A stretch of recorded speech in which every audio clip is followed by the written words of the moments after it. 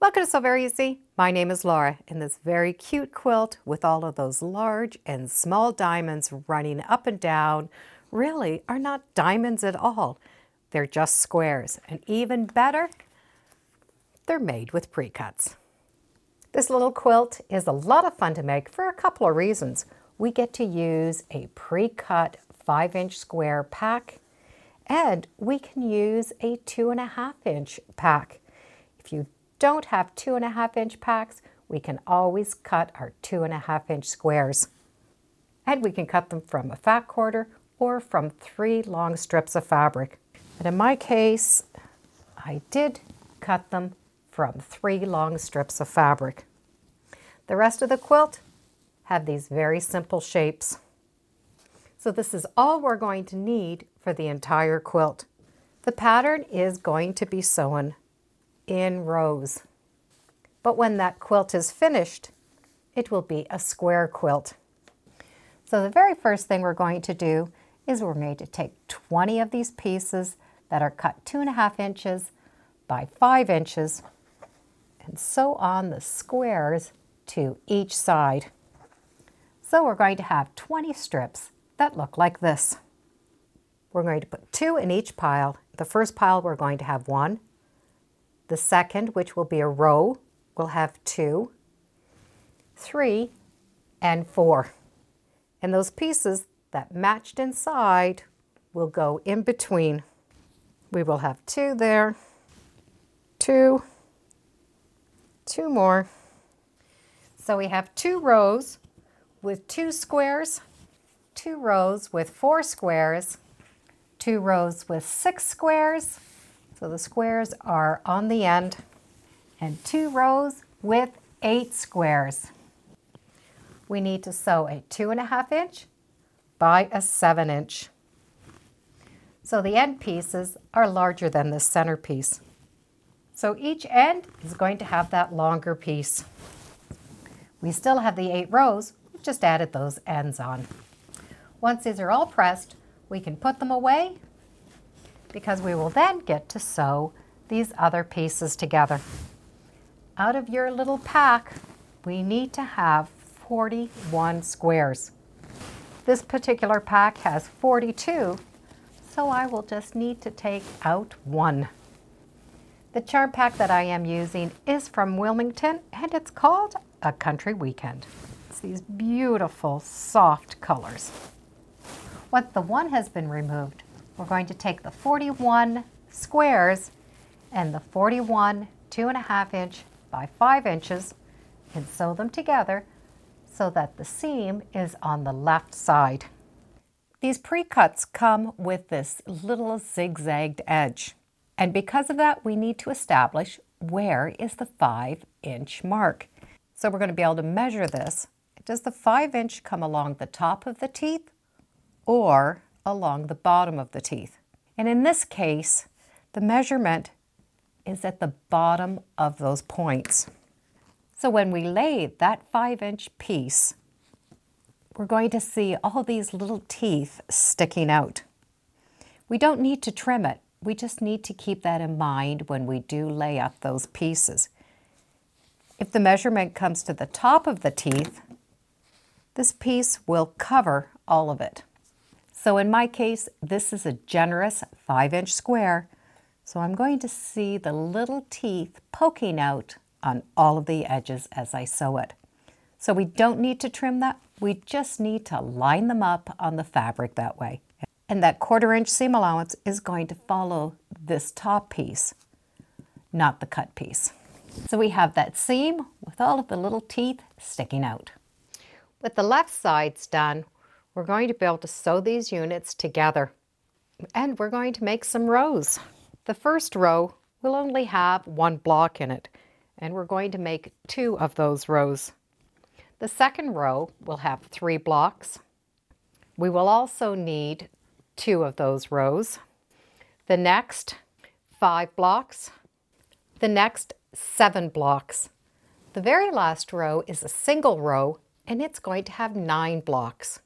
So we will have 1 single row and then 4 double rows. This is a part where you can have some fun and mix up these fabrics. So we're going to be able to join these pieces together to make those rows. And we will notice that on the end of one side, we will have these white strips. We need to add the white strips on the other sides. And that's going to complete those rows so that they look the same on both sides.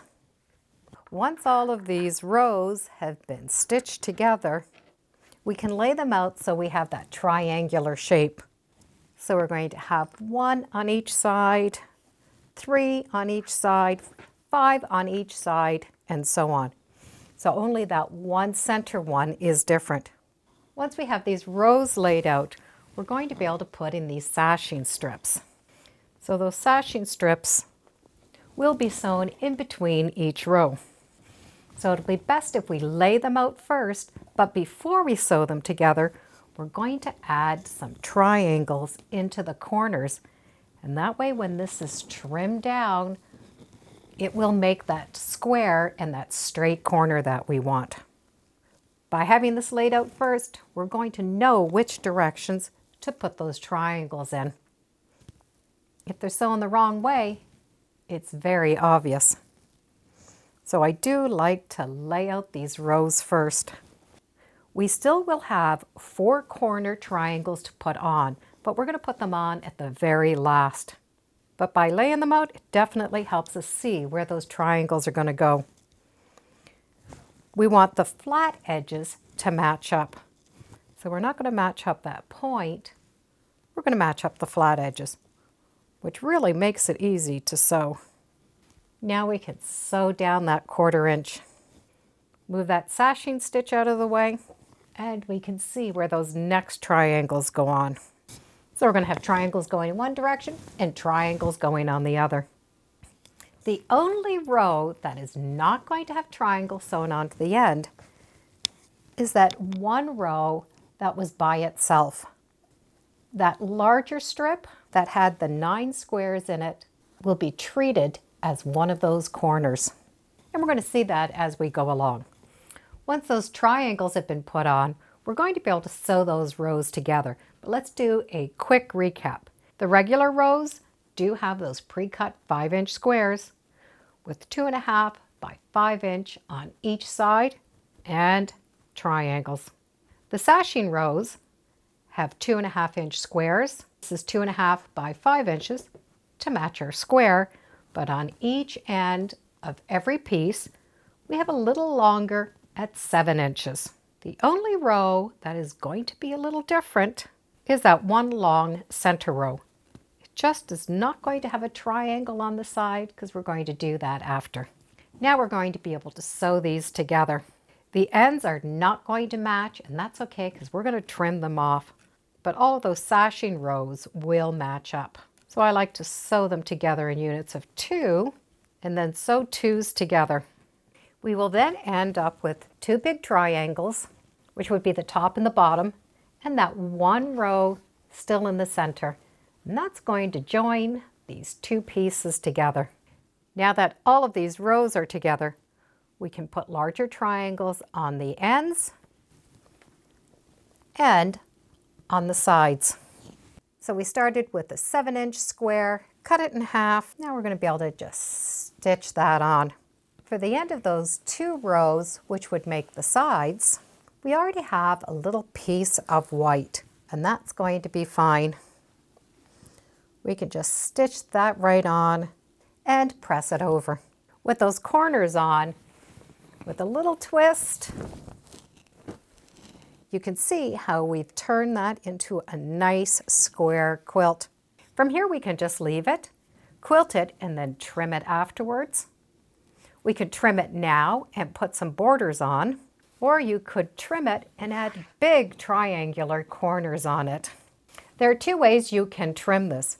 We can trim using the points right along the larger squares, and be sure to leave that 1/4 inch seam allowance, but the border will go right there along that edge. Or we can leave a larger space. We can do them both ways. No matter which way we trim it or border it, It really is a cute little quilt. So all of those squares now look like diamonds running down the quilt. From point to point, it equals about 43 inches. So this will be a 43-inch square. We were able to use one complete stack of these 5-inch pre-cut squares. And if we wanted to, we could use a stack of those little tiny charm packs. For this background fabric, I would recommend getting 1.5 yards. And if you're going to add a border, you'll need to add just a little bit extra. As for myself, I will quilt this first and trim it after. So those diamonds are not diamonds at all. They're just squares, 2 different size squares with some sashing. And we get to use our pre-cuts. Now I don't have a pattern for this, but I will put in the description the diagram on how it's laid out and my cutting directions. And hopefully you will have a chance to make this really cute and quick quilt too. And thank you for joining me today on Sew Very Easy. Feel free to subscribe, and as always, come on back. Let's see what we're making next time in the sewing room. Bye for now.